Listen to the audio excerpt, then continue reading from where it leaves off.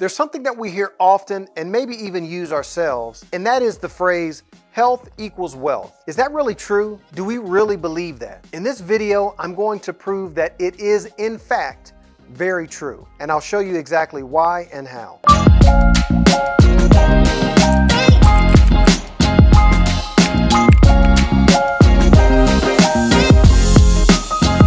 Welcome and thanks for tuning in. My name is Marcus Bailey. My goal is to help as many people as possible take control of their health and wellness, as well as provide tips and information to help make that journey more enjoyable and easier to stick to long term. Time, money, and health is the foundation of all happiness and success. Essentially, all other things we pursue are dependent on having enough of each at varying degrees, and health is the only one that can help you manage the other two. Let's explore this with the help of some mathematical analogies and references to help prove that statement. Time equals money.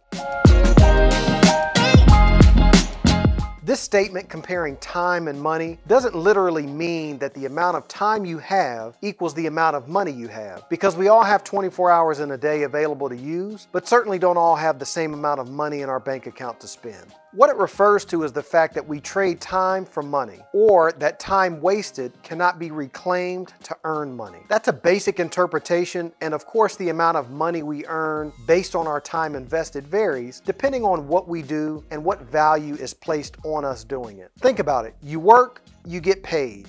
You don't work, you don't get paid. And if you invest your time right, you can invest it once and get paid over and over again. But you still have to invest some time at least once. Wealth equals time plus money. Someone can be rich or well off, but if they have no time available to enjoy it, never get to see their family, or have time to pursue their hobbies or recreational activities, they are not really considered wealthy. This isn't about materialism and placing money as the only thing that makes you happy, but wealth is when you have the money you need and the time available to do what you want together at the same time. So where does health come in?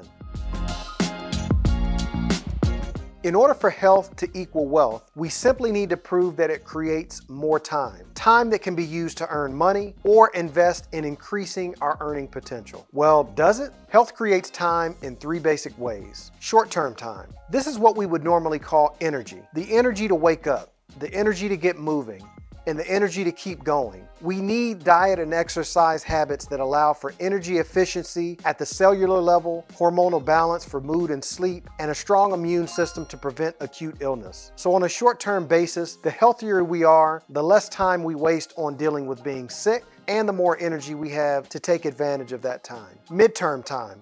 An unhealthy lifestyle accumulates to create chronic conditions within the body that could have been reversed with early changes or prevented altogether. These conditions become a thief of our time in the form of treatment and a thief of our money in the form of healthcare costs. Money that we previously invested our time to accumulate, by the way. Long-term time.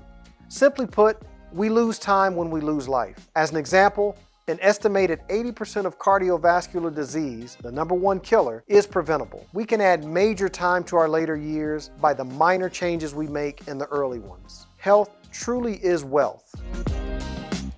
Let's first define a healthy lifestyle as truly maintaining habits, practices, and routines that are based on physiological well-being and not emotional satisfaction. Don't overlook your daily health habits, because unlike money, where you can see an immediate change in your bank balance when you spend more than you should, or time where you are constantly aware of deadlines and being held to a schedule, your health silently diminishes over time when it's not wisely managed. And our bodies don't allow for returns, refunds, or reschedules. So take it seriously. Invest in your health and subsequently your wealth. Drop a comment below and let me know if you think my math checks out, and please consider subscribing to this channel. Thanks for watching.